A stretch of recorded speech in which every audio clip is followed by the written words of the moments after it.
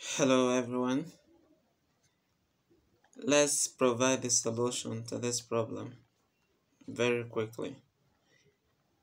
Y to the power of 3 plus y equals 30.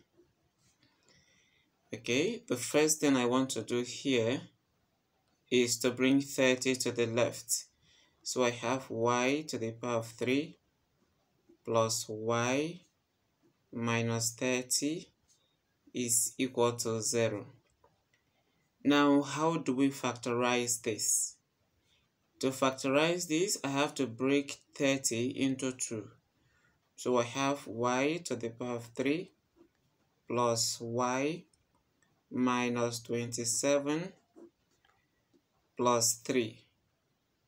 Okay, so this will be equal to 0 because 27 plus 3 will give 30, right?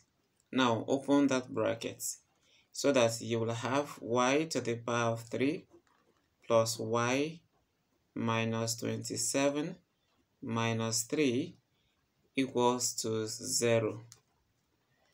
Now remember that we are having y to the power 3 here, so let's express 27 to have power of 3.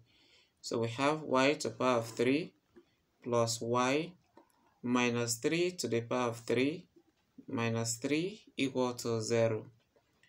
And from this point, collect terms together.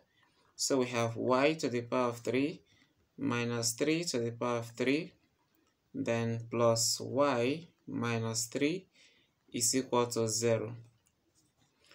And if I want, I can group this into 2, group this, and deal with it, right? So from here, let's follow this standard.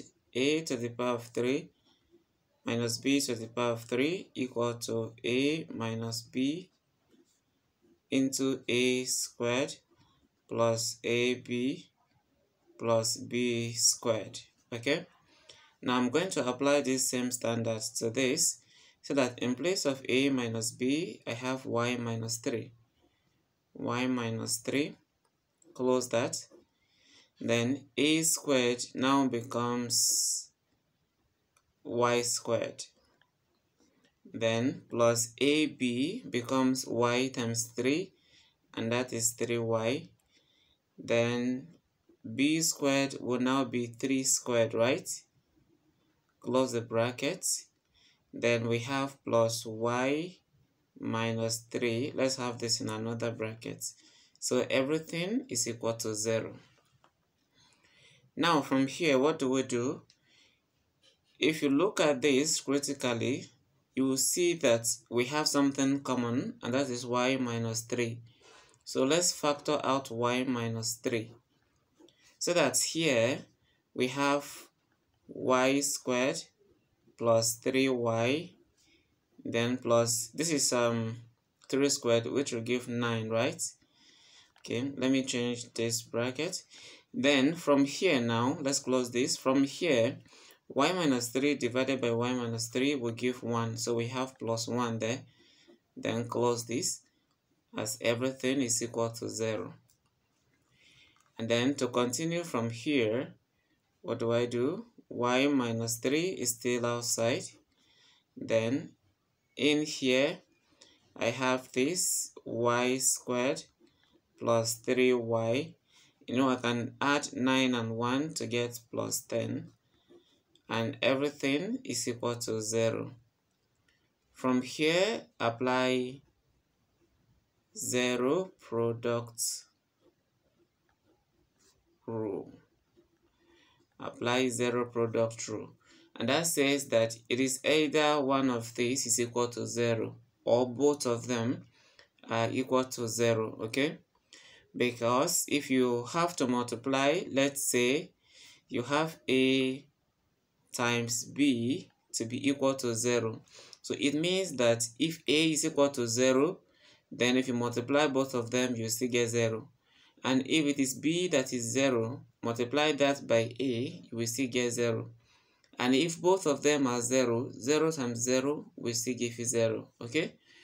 And that's what we are going to apply now, so that we will say y minus 3 is equal to 0 or this quadratic expression y squared plus 3y plus 10 is equal to 0.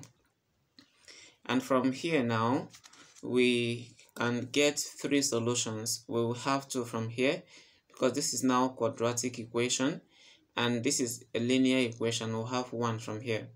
Let's get this first. So y will be equal to 0 plus 3, right? So that our y will be equal to 3. And this is the first value of y. Okay, we can call this y1. Now to get y2 and 3, we pick it from that quadratic equation.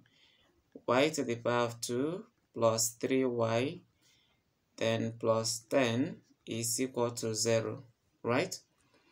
And by the way, if we are using quadratic formula for this, then we can say that,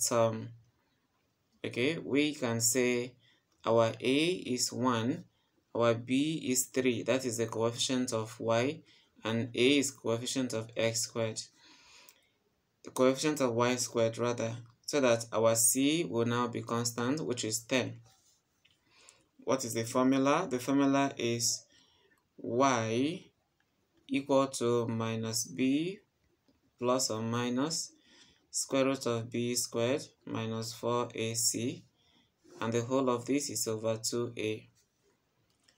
If I continue, then y will be equal to, in place of minus b, I have minus 3, plus or minus b squared becomes 3 squared minus 4 times a is 1, then times c, which is 10. So that we continue from here and we divide everything by 2 times 1 because a is 1. So y from here will be minus 3 plus or minus, then we have 9 minus 40. 4 times 1 times 10 is 40, right? And the whole of this will be over 2. If we go ahead, then y will be equal to minus 3 plus or minus. If I subtract this, I have minus 31, right? So I have minus 31, and this will be over 2. But mind you, this is a 2-in-1 solution because y from here is equal to minus 3 plus square root of 31. Okay, this negative here will give us I. Remember, this I is not under the square root sign.